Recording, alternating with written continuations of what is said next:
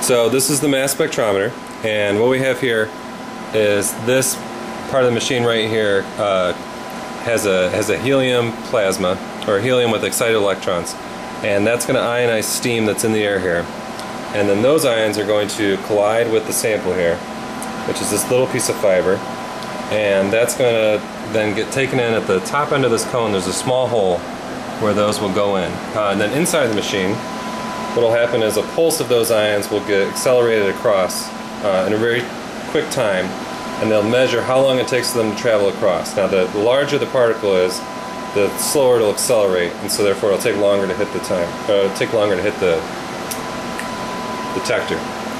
Okay? So you can go ahead and peg it now. Okay. Yep. This is our calibration standard. So this we're going to use to make sure the machine's working and kind of set the background noise to 0. Okay, and that's being interpreted over here at this machine. So that's all going to get subtracted out, and that's it. Okay, did you have the Allen Morton? Oh, the Allen Morton. Yep. We're just going on to another sample now, so, yep. So this is a different kind of fiber. Okay. So that's just going to get set there.